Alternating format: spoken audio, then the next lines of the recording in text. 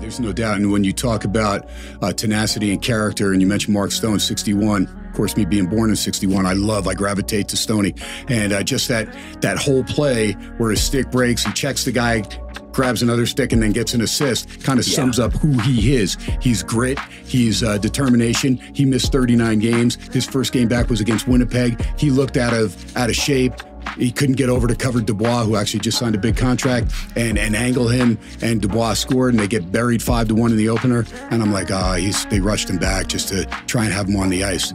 But lo and behold, you saw him get his stamina and help lead the cup. But yeah, that's a gift when you have players like that go the extra mile. Those first guys to practice, last guys to leave, and they don't have to be. They're highly paid. They're coveted. But at the end of the day, you've got to want it. Chemistry is huge too. Team-wise sports, team sport, and you got to buy into the coach. But you can't have mutiny.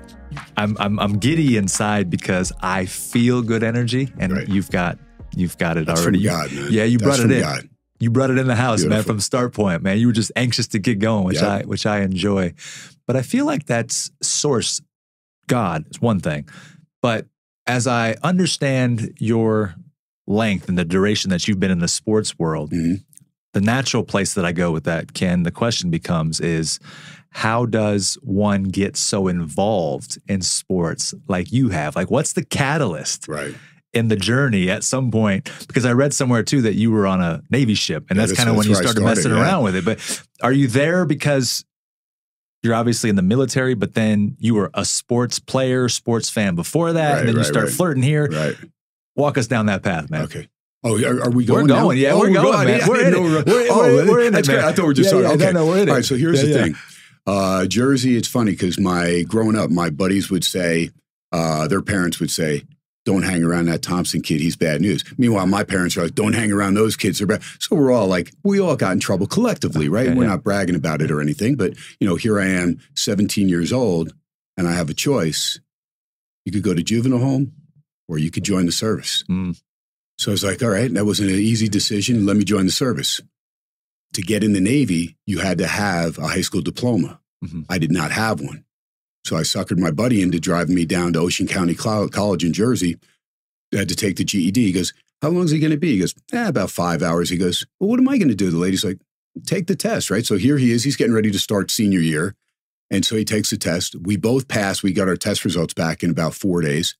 So I con him in to go, hey, if you go in with me, they'll guarantee us our first duty station together.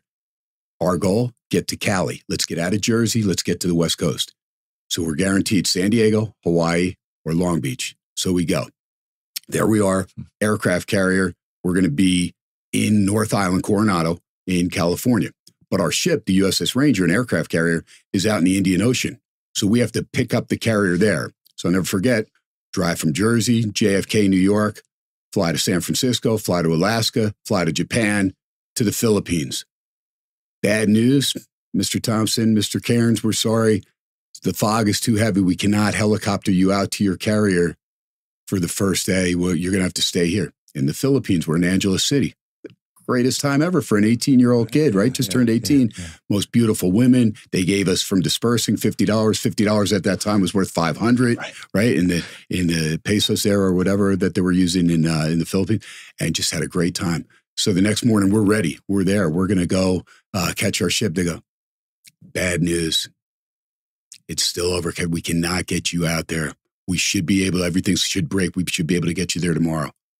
Another day, go to disperse and get another $50, night on the town for 18. So we're thinking this is going to be a great time. So part of the deal, though, was we were bosun's mates, which is basically a glorified janitor. Okay. So you're chipping paint, you're painting, you're doing unrevs, you're bringing supplies on, all the stuff, grunt work. About 2 years into my service, my buddy Steve Cairns, he started looking into data processing because he wanted to get out of the bosun's mate rate. So my other buddy goes, hey, why don't you go out for that sportscaster job? I go, what? He goes, yeah. He goes, they got to. So on the carrier, they have a regular 2-camera operation. It about 6,000 guys on the ship, right?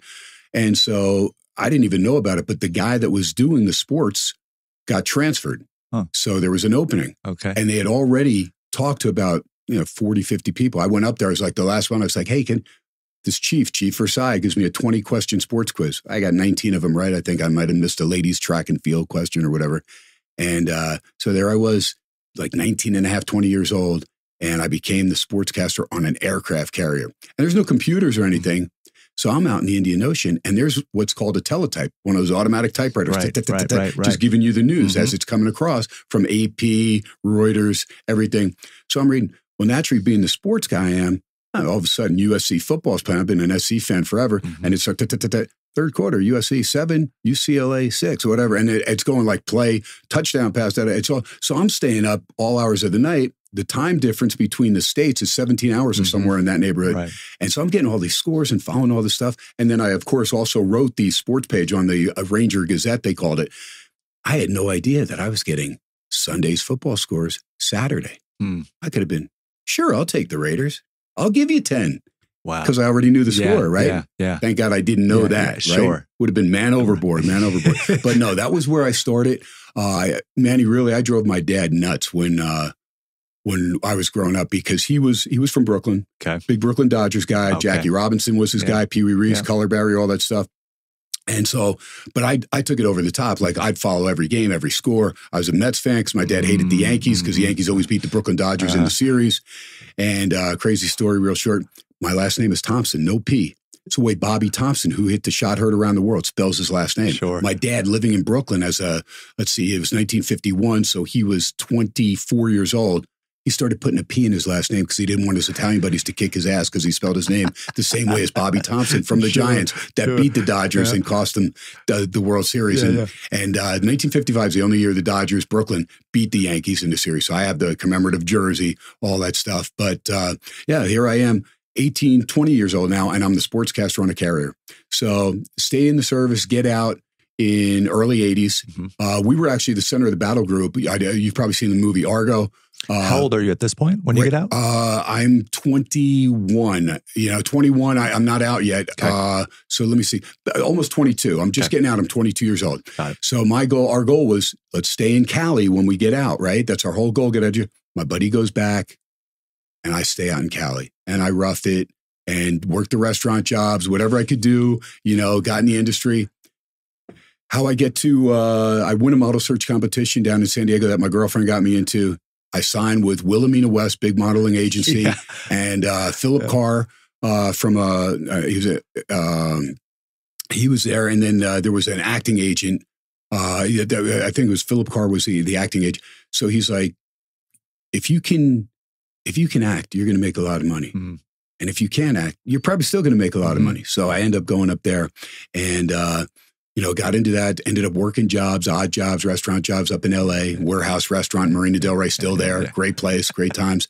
And so we used to play ball. I play hoops. I'm still a hoopster. I'm 61 now. I just got done hooping at Lifetime Fitness this morning. Yeah, that's amazing. I still can shoot the threes with the best of them. Yeah. And so I'm out on the court in Venice Beach, and White Men Can't Jump. This is right before the movie came out. So we played there all the time. So we knew the double rims. On the weekends in Venice, everybody else would come out from all over, Manny. Mm-hmm. So I'm watching these guys warm up that we're going to play. And these two brothers, actual brothers, were from Chicago area. And the young guy that's going to cover me or supposed to cover me, 6'4", he's like dunking over behind his back. And I go, this brother's not going to cover me. I go, he's looking at me like, Whitey's got nothing, right? I am the only white guy playing. There's a Mexican dude on our team that's really good too, that we played all the time together. It's a little point guard, Jerome. I don't know his last name, but he had the little tail. This is late 80s, right? Mm-hmm. Best from Flint, Michigan. This kid could take anybody to the rack. Righty, lefty, ambidextrous, was great. But my nickname's the Grinch. Long story. I took this kid's Christmas present. He found it at my house back in Jersey. So he's like, you're leaving the Grinch open in the corner, dude. You have no clue what you're doing. But so younger brother's cheating over with older brother because Jerome's taking him hard to the rack. He whips it to the corner. So I hit the first 3 corner jumpers. So they're coming down the court, and the older brother, who's shorter, stockier, you chiseled though. And he goes, hey, stay on Whitey. He's got shot. So younger brother's like, yeah, I got him. Next 2 times down the court, same thing. And Jerome's like laughing. He goes, this dude will make 10 in a row from the corner. You have no idea. So he whips it to, so after I make the 5th one, older brother's had it. Mm-hmm. Even though he's shorter than younger brother, they're coming down the court. He pulls him down by his T-shirt from the collar. And he goes, who the F is covering Bird in the corner? Because his back, Larry Bird and Magic Johnson are going at it all the time. And it's just, so there's this skinny brother that's, he's got a tripod. He's filming the whole thing. Venice Court, first court, Venice Beach. And looked like Spike Lee.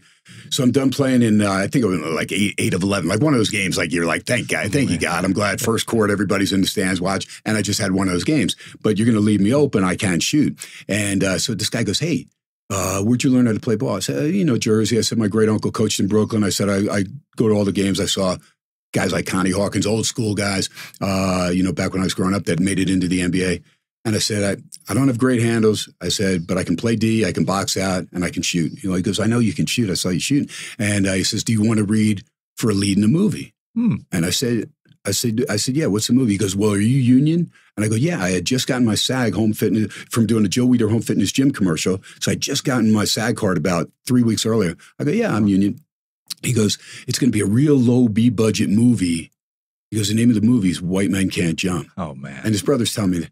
I go, come on, man. I go, and a lot of my good friends are black. And I go, and the sequel's Black Men Can't Swim, right? and he's laughing. He goes, no, I'm serious, man. He goes, it's a real low B budget movie, but so I went on like 3 callbacks.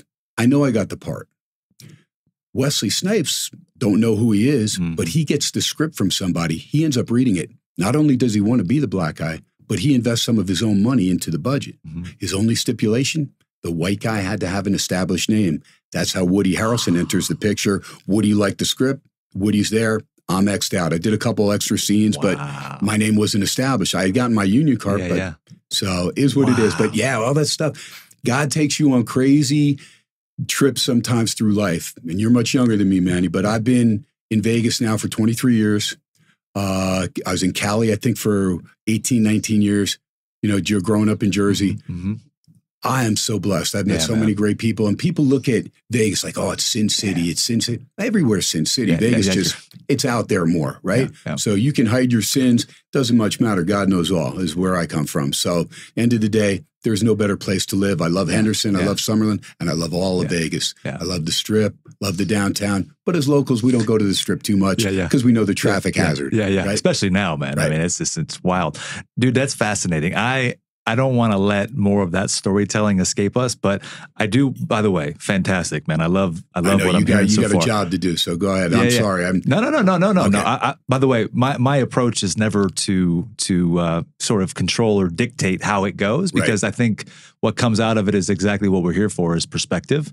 And understanding of you and journey and story and improvement, quality of life. And there's just different variables that are involved in the discussion, right? So, but in this case, because I got excited. So selfishly, we're in California.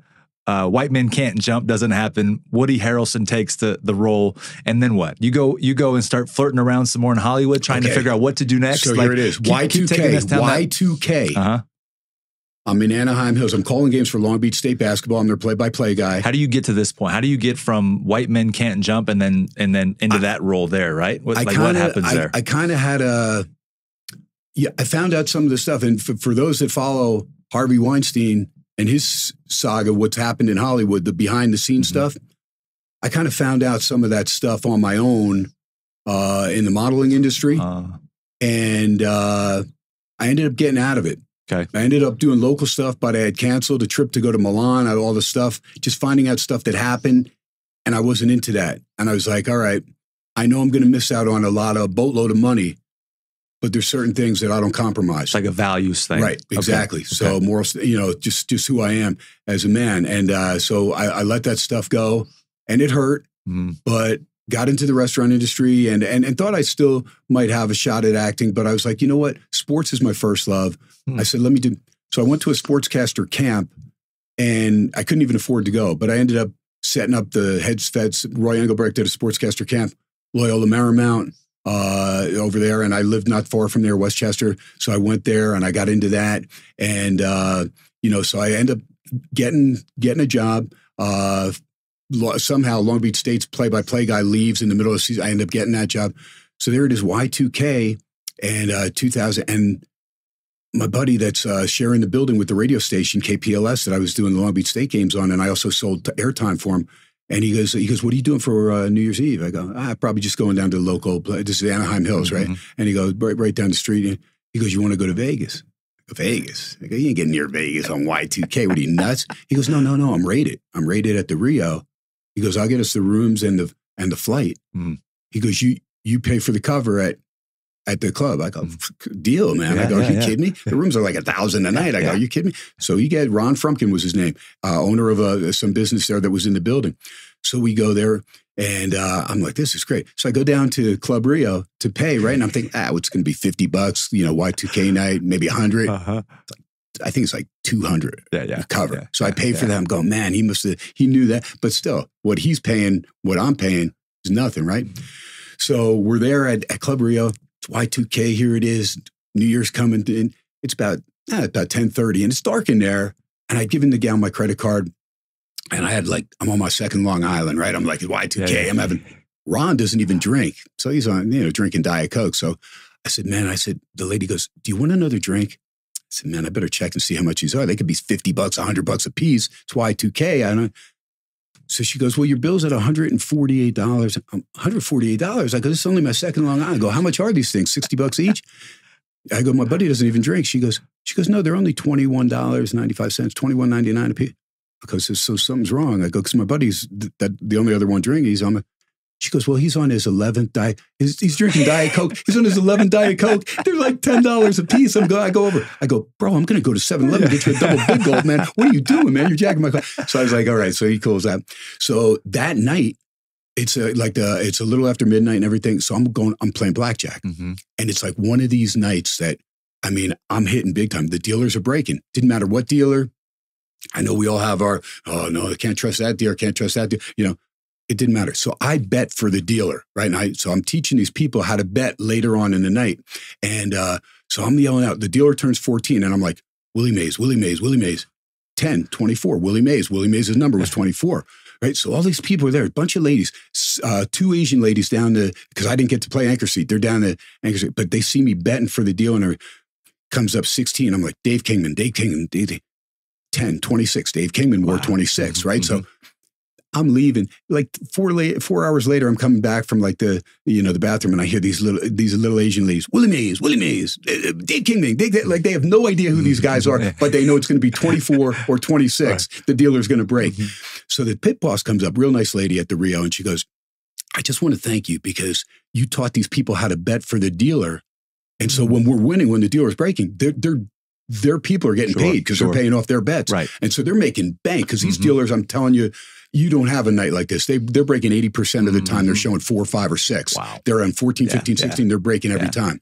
And so I never forget the pit Y2K and the pit boss. Real nice. I said, do me a favor. Let me know when it's almost 8 a.m. because I want to go bet on Purdue. Drew Brees' last game against UCLA. Okay. So she says, okay. She comes back later, and she's like, oh, I forgot. It's about 7 after 8. You wanted to get, I go 7 after 8.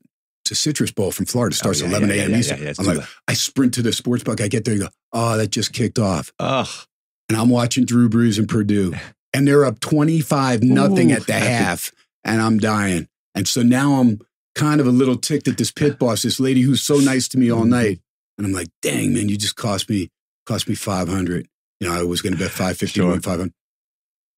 Make a long story short, you never know how God's going to save you. UCLA outscored him 28-0 in the second half and beat him. She saved me $550. Here I'm getting mad at her for costing me $500. She actually saved me $550. So it's crazy stuff. That night, though, I met a beautiful cocktail waitress, connected with her, and I ended up marrying her and having a child and moving to Vegas later in Y2K in 2000. Unbelievable. Yep. So that's long story short. Cool. So that's how you end up in Vegas. That's exactly. And that is Mark Advent's sister, Karen, that I married. Incredible. Yep. Incredible. Unbelievable. What's funny about that story is that when I was younger, my dad used to bring home the parlay cards because he worked at the Stardust. He worked at a lot of different casinos. The Stardust was legendary. Yes. Legendary. Yes. I tell people I used to live there because he would take me there. I would sit in the coffee shop, and then I'd go get my hair cut there by one of the ladies that would cut the hair there. But he would always bring me home the parlay cards. And so funny because he would let me pick the teams and do the homework on the teams, and then not place the bet. Obviously, he would take the money and go place the bet. But I remember being on Saturdays and Sundays watching college football because we would do 10 teamers on the parlay card. We would do 5 college and 5 pro to kind of even it out. And I would sit there, and to your point about Purdue and UCLA, right? Yeah. It was like I would be winning a game and it would be like 42-0. And then fourth quarter would come and the team that I didn't want to win would come back and win. And I'd be like, this sucks, man. Or cover or something, right? Or cover at the end. Stupid. Like, what's happening? How does that happen? So stupid. And so I realized like I was creating this problem inside myself where I was like depending on these wins. And then I realized how real gambling was. Yes. Where you'd never know. Yeah. You just never know. Like you can do a good job to prepare and understand and do stats and stuff like that. But yeah, man, that was funny in you saying that. Okay, so you make it to Vegas. Yep. How do you start leveraging the skills, the sports, the broadcasting, Long Beach, and all of that, and packaging it into what you end up doing out here? Do you start right when you get to Vegas and get into more sportscasting and broadcasting, or are you sort of finding your way through? I needed to make money. And there was a company, NOS, back in the day. This is early 2000. They in the article in the want ads, $14.42 an hour plus commission. So everybody's going to go check it out. Sure. I know I should be able to sell. It was business to business, long distance. Oh, okay. So you got into sales. A nightmare. Oh, yeah. But it was crazy. I mean, and some of their methods, let's say, were not above board. Found out later. And so that hurt me because I never want to rip anybody. I don't want to be a used car salesman, so to speak. Not that there's a lot of good, honest used car salesmen. Sure. But for the bad ones, they've given it a bad name, right? Totally. And you don't ever want to. And because I can speak and have spoken for a living and speak fast in the Jersey and all that, you don't want to come across as a BSer, right? You want to make sure that you're above board. My word, is golden. And I still, we're old school, so still a handshake means something. You look somebody in the eye, handshake, I get it. You have to protect yourself with all types of contracts, but at the end of the day. But I was still calling Long Beach State games. Thursday and Saturdays, I would drive to the Pyramid and drive back. Insane. Wow. And call games. You mean the Luxor? No, the Pyramid in Las Vegas, in Long Beach. Oh, wow. That's where Long Beach State plays. They play at an actual pyramid, and it's that's their arena and stuff. So I was still calling their games, wasn't making jack as far as money, but it was because it was my profession. So I had off Thursdays and Saturdays, and I would drive to the games, drive back, and then I'd have to drive out of town sometimes. If we played Reno, because UNR was in our, or if we played Pacific, I drove to Stockton. We played Utah State, I drove to Logan. And so, because I couldn't travel with the team anymore because I wasn't living in Southern Cal. I had moved here and I needed a job to make sure I was. Anyway, long story short, I ended up taking another job as far as selling these sports pagers. And it was a pretty good job, sales manager. And in the same building was a good friend of mine, Chuck Edel. He's a good friend now, but he was selling sports plays. Picks, and they'd call people that were bettors. And this is back when Vegas is really, people had bookies and whatnot, but they're paying for your plays. And so I ended up teaming up with this guy, Chuck, and he became my first partner on the radio. Bob Scucci over at Boyd Gaming, who's still in charge of all the sports at Boyd Gaming. Bob gave us an opportunity. Coastline Sports was our first show on 1400 KSHP, Incredible. Still here in town. Yeah. And Brett Grant, God rest his soul, was a great general manager. And so started doing a Friday night show, and then got it going to 5 nights a week. Was on 9:20 a.m. and now I've been on KDAWN, which is the oldest station in Vegas. I've been on KDAWN now 15 years. It's my 15th year on KDAWN. It's now 101.5 FM, and Odyssey acquired it from Beasley Broadcasting. So Odyssey is the second largest, I believe, conglomerate behind iHeartRadio. Oh, wow. And so they own it now. And the Odyssey app is worldwide, AUDACY, the Odyssey app. So that's where I'm at now. Yeah. Monday through Friday, 5 nights a week, 8 to 10 p.m. And then Sports X Radio is the show. One word, Sports X Radio. But that's how I got to Vegas, was marrying a beautiful lady that I met on Y2K.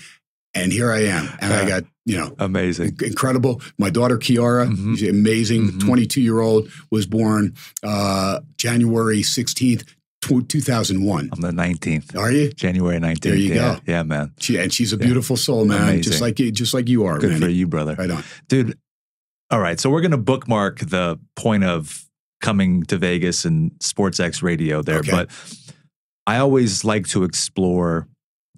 I look at you, I meet you, I listen to you and I think you said it. You said I can speak. I do it for a living. I talk fast. I actually had those thoughts a few seconds ago. And I look at someone like you and I think that you're different than me. And it's funny because I actively work on this thought process in my head where I always wonder why, if I try to speak fast, that my mind doesn't permit it. It's just not who I am, right? I have to slow down. I think it helps me in a lot of ways. Right. For someone like you, what would you say someone can do to help themselves be better at that part of life, whether it's communicating, speaking, getting their message out, number one. And then the second thing on top of that I want to kind of allude to is that, is your sports knowledge a function of deep study and passion for it? Or is it some other almost unique ability that you have to remember things? Because I'm like, damn, like I have a hard time remembering what I did yesterday. Right. Again, maybe it's because I did a decade's worth of drugs and alcohol and all that stuff in my but you phase. can't take that because I did 2.5 decades worth. So, okay. So then I can't use that as an excuse anymore. I'm not going to bail you out there. So I find it fascinating that those two things happening there, I look at them and I'm curious more about your take because I find that almost like a superpower, both between the ability to speak like you do and fast and collect the thoughts that quick, and then also the memorization of all the sports stuff. So please, man, walk us into some of that stuff. I'd love to hear your take on all that. Yeah, the sports knowledge, like I said, because I went at it as a kid. Remember, as a kid, there's no computers or anything. So I remember, like, my dad would go, all right, like, pick out a book. And I would grab the almanac. He's like, what are you reading the almanac for? Because you can't read the almanac. But there was a sports section. Okay. And I'd go back. I'd have all the records, all the baseball, all the stuff. And I'd sit and I'd memorize it. And then Sunday paper, we didn't get the paper. I had to sneak across to the Radleys, sit on their milk box, and then 3 days out of the week, I'd pocket that sports page, and I'd hear Mr. Radley going, God dang it, where's our sports page again? For Thomson kid for you taking our sports page, especially on Sunday, because that's when all the baseball averages would come out. And that was golden. You didn't have all these computers and everything there at the ready, right? I mean, everything you had to have up here. So yeah, I that was just something, I think it was the way I grew up, the love for all the different sports, baseball, football, basketball, hockey, those four. Growing up in New York, New Jersey, I was in North Jersey. So my dad was in New York Rangers, loved hockey, loved the Knicks. And my great uncle was a basketball coach in Brooklyn. So we'd go around the 5 boroughs and I'd travel. And then baseball, again, my dad's favorite, because back in the 30s, 40s, 50s, 60s, baseball was king. I mean, before the NFL really got going, right? So, and my dad being from that mecca, because it was the New York Yankees, New York Giants, Brooklyn Dodgers. So the Dodgers and Giants would battle to see who would lose to the Yankees, really, in the World Series most of the time. So, and then football was coming in, and it was the Jets and the Giants, both in New York, right there. And now, of course, they both play in Jersey, in North Jersey and stuff. So all of those teams, all that stuff. So that was the one thing. Just I think I have a natural ability. Now my memory is much better. I can go back to the 70s and 80s. A lot faster and memorize everything. I know everything, as opposed to 2016 or 2017. I don't remember. I know who they are. Right. I know all the guys. I can tell you every guy on the Raiders front line, both sides of the ball, and the roster's changed over. Ironically, I just ran into Derek Carr on Sunday at a men's prayer. Here in Vegas. Yeah, still in Vegas. Wow. Derek still has his house here. Okay. So he's with and I told him, I said, ironically, out of all teams, you're with the Saints. I mean, because that's who he is. He's a football player. Yeah. He's a man about God. That's first and foremost. That is who Derek Carr is. And for him to be there, just praying with about 35 men at the church Las Vegas over there, Pastor Benny Perez, East LA kid, outstanding pastor. And people don't know, Las Vegas has more churches per capita than anywhere in the country. Wow. And I know people call us Sin City, but there are some amazing churches. Judd Wilhite, Central Christian Church, biggest church here in the Valley. Judd's a good friend. So, I mean, a lot of beautiful souls here. We're very fortunate. So if you're down and out and you're in Vegas, trust me, there are a lot of people here that will help you and get you back on the road to recovery, because as we know, this place can spit you out. Trust me, I'm a guy that's played video keno, video poker for 20 hours straight, gone through 2 packs of Marlboro Lights, 37 drinks, and whatever else, right? So, and I've done that before. Are you sober now? Oh, yeah. I will say this. I'll have a glass of wine here or there. Understood. But I don't drink in excess. I don't gamble in excess. Every now and then, I may still resort back to have a day here or there. So I'm not playing holier than thou because I'm not. I'm not that. I'm not. Only Jesus Christ was perfect in my book. I'll never be perfect. I'll strive to be as perfect as I can be. Yeah. But at the end of the day, I'm a human being and I do make a lot of mistakes. Sure. We all do, man. And I hand that wisdom down to the younger guys like you so that they don't go down that road. Although a lot of us have to learn by our own hard knocks, right? I just sent a message to Scott like 30 minutes ago on the way over here. I said, we're all human, man. That's it. We make mistakes. You know, I'm working on a book. Its name is Only Human. Is it right? It's all on athletes that have either died on the field of play or an untimely death off the field of play. And I told you earlier that I'm friends with Roberto Clemente Jr. What are the odds that I meet him by moving out to Vegas? Andy Concepcion, who's a high school baseball coach right now at the Meadows, but had On Deck Baseball Academy. I meet him and his dad, Ted, both from Puerto Rico. Concepcion is a big name. Oh, right? Big day. Dave Concepcion was a great shortstop for the Cincinnati Reds back on the Big Red Machine. But he said, hey, I got somebody you might want to get on your show. I go, okay, Andy, who is it? He goes, Roberto Clemente Jr. I go, get out of here, man. I go, I remember being on the beach in Florida, New Year's Eve, 1972. I was a kid, and Roberto Clemente's plane goes down. And that was the biggest thing. I had my dad's little white transistor radio. I'm like, oh my God, Dad. Ironically, being a Mets fan, he dies with exactly 3,000 hits. His last hit was against the Mets. Wow. And then his plane went down. They never found his body. Wow. And Manny Sanguillen, who was a great catcher, and never even picked up a bat till he was 23, which will blow a lot of people's minds. That know he's like Vlad Guerrero was like the best bad ball hitter, but he was phenomenal. He was a diver, a cliff jumper, diver from the Dominican, and he dove for Roberto's body for 5 hours with no tanks, nothing. Just he was that distraught. That's how close they were. That's how close they were. Yeah, just unbelievable. So for me, and Roberto Jr. premonition tells his dad, "Dad, don't take that plane. It's going to crash." And he's 7 years old. And Roberto's like, oh, son, we're going to have a big Puerto Rican party. I'll be back in an hour. The little plane that he packed with all these supplies to bring to earthquake victims in Managua, Nicaragua, he had loaded, Paul Walker, who was a pitcher for the Pirates, was supposed to go with him. But Roberto, in his haste to get more supplies in, loaded the navigator seat. And then he's like, Paul, just stay here. I'll jam this stuff over there. Ironically, the supplies from Red Cross there in Managua were being stolen by pirates. He plays for the Pittsburgh Pirates, right? Is that crazy? Yeah. So he goes, and the plane crashes, and the rest is history. But I meet Roberto Clemente Jr. He's actually doing the foreword to the book. Only Human is the name of the book.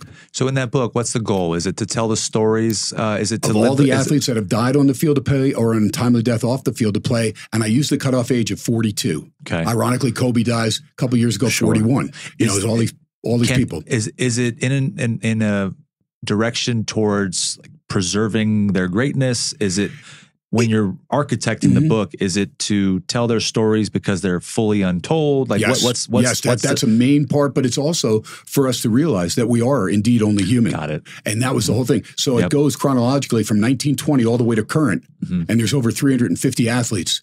And it blows your mind how some of these people died. Sure. And here they are, like, to a lot of us, whether they're musicians or athletes or entertainers, when those people die, because we see them and we're like, what? And you remember Fernandez, the young pitcher for the Miami Marlins, died in a boat accident a few years ago. Yeah. This kid was on top of the world, 25 years old. And boom, all of a sudden your life's gone. Kobe Bryant, all of a sudden. I mean, as iconic as can be, life over. Let me ask you that, because I think a lot of people, you felt the life get sucked out of the world when Kobe Bryant died. But we in the office that I was working at in the time here, was when I was running the celebrity division at that company. When that happened, it was a suck of just energy. And so, question to you, because of just your fullness of knowledge and experience within the sports industry, why do you think the world was so impacted by Kobe Bryant's death? And it was like people that weren't even sports fans were coming together and thinking like, that's sad, like how unfortunate. And it was as if he did something or demonstrated something or left this impact into people's beings that even if they weren't sports fans, they still felt it. That's monumental in my opinion. That is beyond and bigger than life. And so how one human being like Kobe can affect a world like that, I'm curious on what your take is on that. Well, he was a worldly guy. Remember, he grew up in Italy a lot of his childhood. right? So he spoke Italian. He was very fluent, I think, in several languages. He was very charismatic, but his demeanor was calm. He was never afraid to take the last shot. In fact, he would want that last shot. Yeah. Even in Kobe, the difference between Kobe and Michael Jordan, I always said, was Jordan will give that ball to Paxson or Kerr for the open shot, where Kobe's like, yeah, I know you're going to double me, but I could still make it. Wow. I mean, because he had that much confidence in his game. And so, yeah, when his helicopter went down, I think it stunned a lot of people. Now, he also showed off the court that he had made more than likely a mistake, something he would have taken back. For the most part, he lived a pretty squeaky clean life, family guy, all this. But again, we're all human. So things happen, things just happen. And it is what it is. So there were some people that were like, that still with what happened with him allegedly in Colorado were like, well, that's what he gets.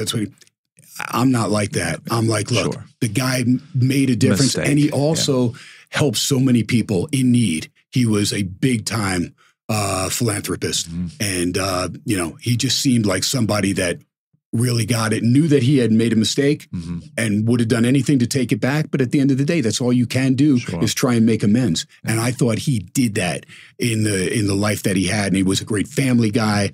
And so I think he just captured that because he's one of those people that you see him and you'd be like, oh man, Kobe's in the room.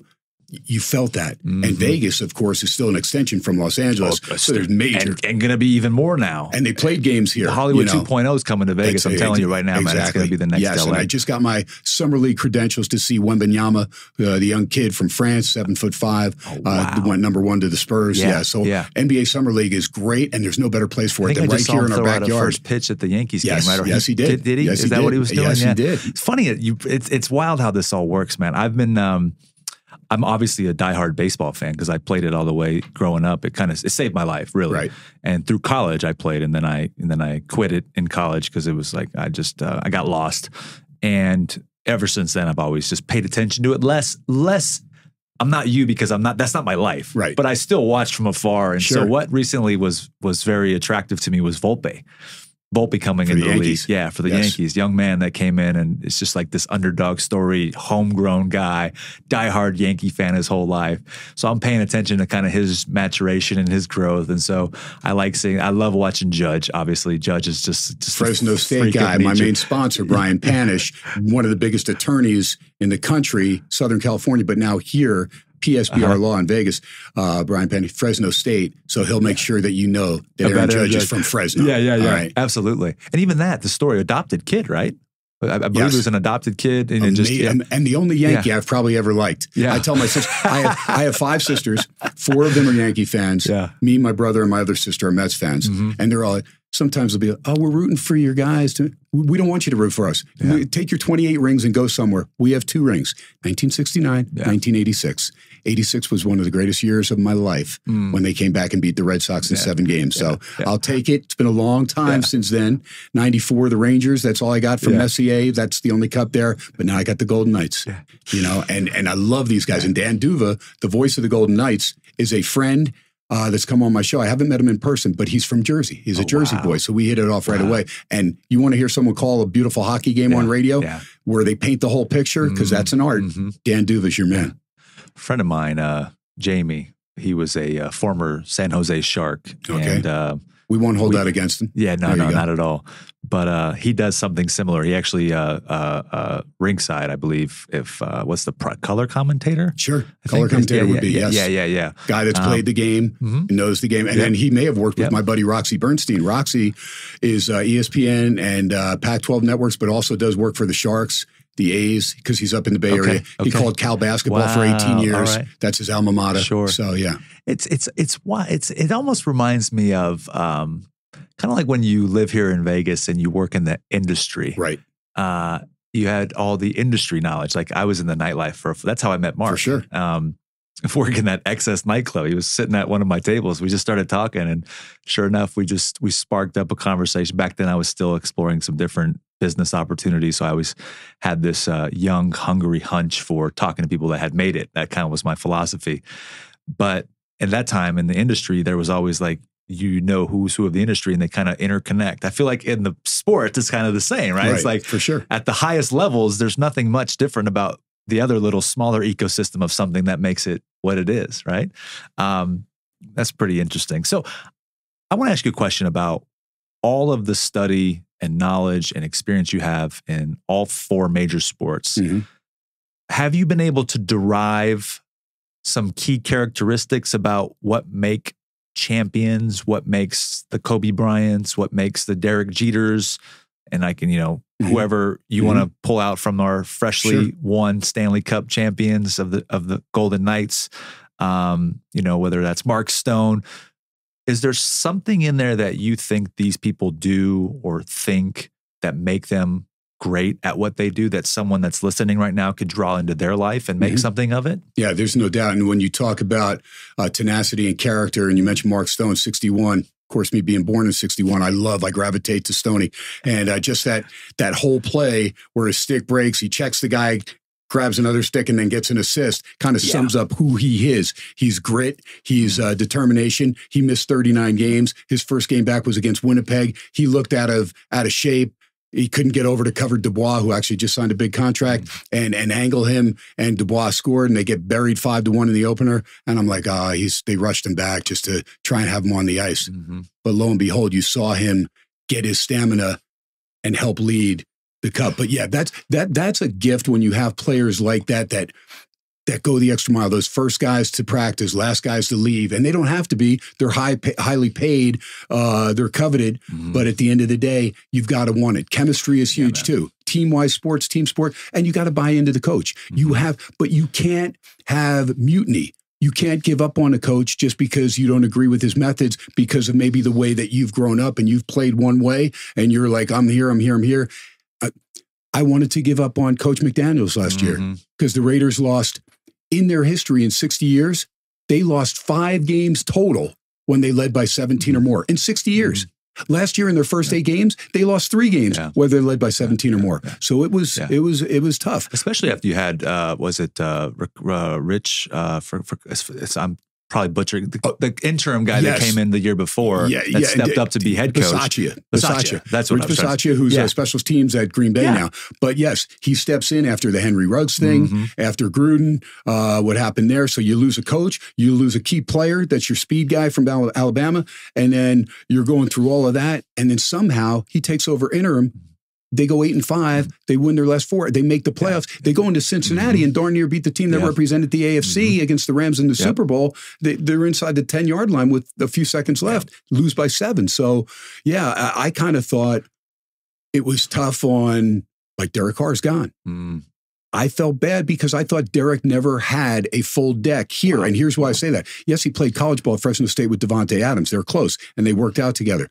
But you also had Waller and Renfro coming off all-pro years. But Waller and Renfro missed 15 games between them last year. So you never had that full complement of receivers outside of a few games. You had Josh Jacobs, who was the workhorse. But if you had those guys together, and then Derek was also, kind of saddled in that new offense. It was totally different. He was learning. So I kind of felt he kind of got jobbed a little bit, but it's a business. And so when you have to make money decisions, that's Ziegler and McDaniels. They have to make those. Mark Davis gave them reins, so he's listening. Because trust me, I don't think Mark Davis would have wanted to get rid of Derek Carr. Because here's the thing, all I'll say in Derek's defense, in 9 years as a Raider quarterback, their defense ranked collectively number 32, worst in the league in that 9 years.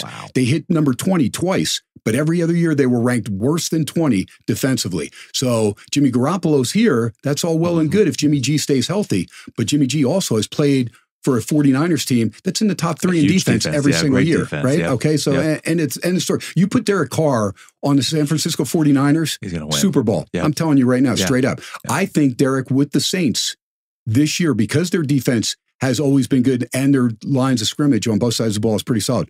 First off, New Orleans should win the NFC South. And I think that team, their schedule is rather easy as far as NFL-wise, but I think that team wins 11 games this year. I'll just put that out there right now. Derek stays healthy. I think the Saints will be a big playoff team this year in the NFC. And I thought that the Bucks would always, if they had Tom along the way, which they again, I'm by the way a huge Tom Brady fan, not because I'm from New England or from Tampa Bay, just because I appreciate how he plays the game and how he wins. there was never a game that I watched with Tom Brady, if they were down by 20, where I ever thought, like, this game's over. And then he'd go and prove me right, where I'd be like, some bitch just came back from a 21-point deficit and they won the game, Super Bowl or not, right?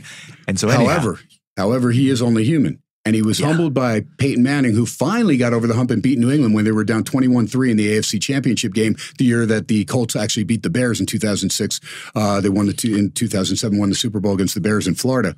And that's Peyton Manning. Peyton Manning being who I met him at the Hall of Fame. Awesome guy. Yeah. But I mean, you have Brady, who's a 7th-round draft choice, 6th or 7th-round draft choice. I mean, what an amazing story from Michigan. He's awesome. But God will humble all of us. And who does he lose to? Twice. First off, he lost the biggest game in NFL history when they were 18-0. And they could have been the undefeated team with 16-game regular season schedule to go, because what do we look back to? 1972 Dolphins, 17-0 total, 14-game regular season, 2 playoff games, won the Super Bowl. Only perfect team ever in NFL history. Patriots, 18-0, 16-0 regular season, won their 2 playoff games, play the New York Giants. Who do they lose to? A biblical name, Eli Manning. Yeah. Then Brady gets a chance for redemption a few years later. What happens? Eli beats him again. Yeah. Otherwise, Brady has 2 more rings if it's not for Eli Manning. So for folks that don't think Eli Manning should be in the Hall of Fame, you're crazy. Yeah. Well, plus he got the Manning name at that, right? Yeah, but he's, you know what? He's a good player. Yes, he was. Awesome. And you know, didn't have the natural ability, I think, like Peyton did. And Peyton was more of the field general and the coach on the field. But Eli's pretty sharp, and his kid's pretty darn good at Texas, too. I was just going to say, he's got a kid coming up right now, right? Arch Manning, although I don't think he'll start this year because the young quarterback they have there probably is going to beat him out, which we'll see how that works out with Sarkisian in Texas. You made a great point about the chemistry of the team, and I think you used the word mutiny, right? Is that like I don't even know what that means, but it sounds like mutiny's when you like gang up and come again. No, mutiny's when you go against what the captain mutiny on the ship. That means you all throw the captain overboard. We don't believe in what he's doing. So you sometimes, and that's where I was alluding to Coach McDaniels. Maybe we didn't agree with the New England way coming in here, but if he's got the reins for Mark Davis, we got to let it play out because. Remember, those 10 games they lost last year by 1 score, if they win 7 of those games, we're not talking about it, right? Minnesota Vikings last year had a great year, but they won 7 games in the last few minutes by 1 score, 1-score games. The Raiders were on the other side of that coin. With that point, I think about you saying it's a business, and I think that for example, all I can think about with the Knights was, I remember saying this to myself. I said, the Knights lost another year in the playoffs. They immediately started making changes. It's like, get them out, gone, knew this. I'm thinking, man, they are not afraid to shoot from the hip type of thing.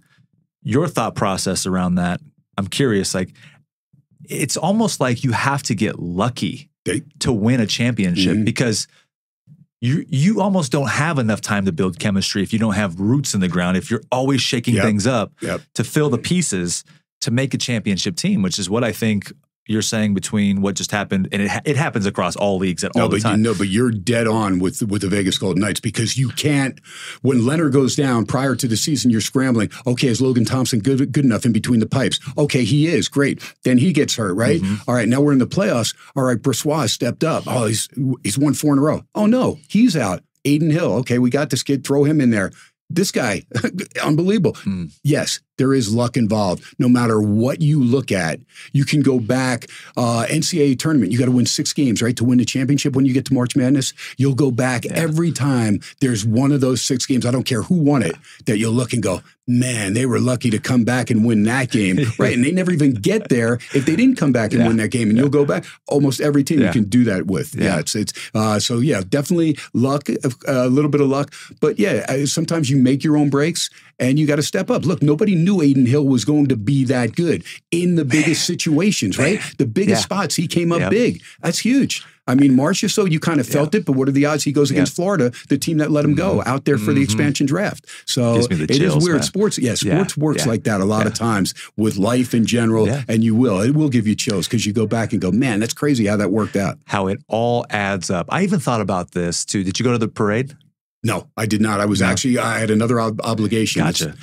So I was thinking about, because obviously the richness of winning also has to do with how the team came in the first season and the whole Route 91 festival situation. Yes. And then they make it to the Stanley. Tragedy, yes. Yeah, they make it to the Stanley Cup that year. And it's like, they're that close, man. Yep. I mean, you're talking about the first season. I mean, I remember I think I was in South Carolina for those last couple of games in the Stanley Cup because I was traveling and I was thinking to myself, man, this is going to be the most incredible story in Vegas history ever. And it's going to make us so much more than we already are. Now we're already a sports franchise city because we've got the Knights. We've just come to the Stanley Cup. But there was a Kobe-type character on that Washington team named Alex Ovechkin that had paid his dues and said, I'm this close. I'm going to win this one. I'm getting this. Yeah, absolutely. I'm getting her done, as Larry the Cable Guy would say. Get her done. I remember watching Larry the Cable Guy growing up in college, man. I was used to watch him and Foxworthy. Although I just found out Fluffy's going to be here on my birthday, September 18th. My wife just said, "Are you a Fluffy fan?" Oh my God, I love that guy. My dad's a diehard Fluffy guy. That's the best. Who was the other guy that did the four rednecks? There's Larry the Cable Guy, Foxworthy, Jeff Ron White, and there was one more. God, what was his name? Oh boy, yeah. We'll have to come back to that one. But yes, and I love White, so always with the drink. Always. Yep. Yeah, you kind of look like him. And kind of sound like him actually now, man. Look at that. That's kind of funny. There you go. Please don't take it as an insult. No, that's okay. Fun. No, he's a character. Wish I had his money, but he's. Hey, man, you know what? You could. Yeah, I will. One day. Not his, but I'll have my own. Right. The thought that came to me based on that whole parade comment was that the five that you look at that, kind of brought it home, there's more than that on the team, obviously. Right, but the six misfits were left from the expansion team. Correct. Right. The others that were there for that first season, kind of imagining how they were feeling and thinking, man, we were so close. We could have been that. The glory in that victory. I mean, I was telling my fiance, I was like, that's got to be the most incredible feeling in the world in a city like this for that result. But anyway, man, look. Time flies. Time flies. This was so much fun. We're definitely doing another one. I'm going to ask you what I always ask. This is like my last and final question, but we didn't even get a chance to unpack 1,000% of what we could have, because I could sit here and ask you questions around sports and life just out of curiosity, and I know you'll run with them. And I'm having the time of my life in this conversation. I love it. This is so much fun. You're great though too with spontaneity. That's what Larry King said, and that's what I do on my radio show. I don't prepare as far as I prepare. I know, but I never tell any of my guests questions or anything. We might just have topics. Couple bullet points, but that's it. We go, and these guys are on it. That's it, man. Makes for the best radio, for sure. Yeah, you can. I'm just curious, and if you say something, I'm always thinking, I don't know anything about that. Let me understand it. Maybe somebody else might get the same value out of it that I do, and then I might think about, okay, well that was pretty cool, but I don't want to let that go. So let's bring it back. Let's keep talking about that type of thing, and that's it. You just don't know, right? I think that's the beauty of it. It is. So obviously, show's called Always on the Grow, Ken. I mean, I've got to ask you, what does that mean to you? And you'll have to change your answer for the next time we do another show together. No. Always on the grow, because at 61 now, I'm still growing and I need to grow. And whether you're in Las Vegas or anywhere, but since we call Vegas home, this place, you can hit your highest high and you can hit your lowest low. And there's some people that have hit their lowest low and didn't make it out of Vegas. Always on the grow means day to day for me. You have to go day to day, because if you go too far in the future, you may never get there. And so I like it. Always on the grow. I continue to grow each and every day. I've hit some low points to where I second guess myself. But then when I sit down here and I speak with you, I know all the paths that I've gone down and all the yogiisms like Yogi Berra would have, or when you get to the fork in the road, take it. And I thought about that. I go, here I am, fork in the road. What do I do? Take it. Take the fork. Take the fork. Funny, isn't it? Funny. That's brilliant. You know what? Always on, I'm telling you, always on the grow. I am truly trying to grow as a person, but there are times, like I said, where I second guess myself and this and that.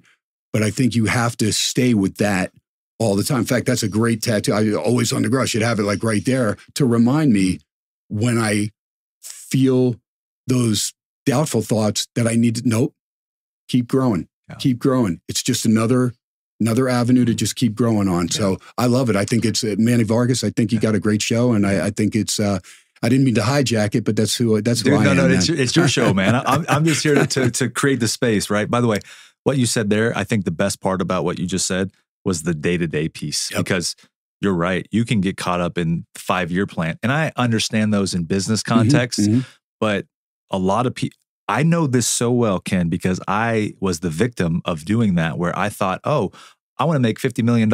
And then I wasn't doing the things every day that were going to get me to 5 million, to 10 million type of thing. I got you. And then I realized, oh, I got to change the narrative, right? Completely. And then you said something else there that just made me think about the last and final thing. And then we'll wrap up. You mentioned the Rio a lot today. We're right next to it, right behind, kind of in front of it right here. Right. The other day, I'm doing this new version of content creation where I go out around town, I pop up and I'll do a little mini presentation randomly and teach a lesson or a life story or something along those lines. So we went to the Rio and did it on the rooftop of the garage.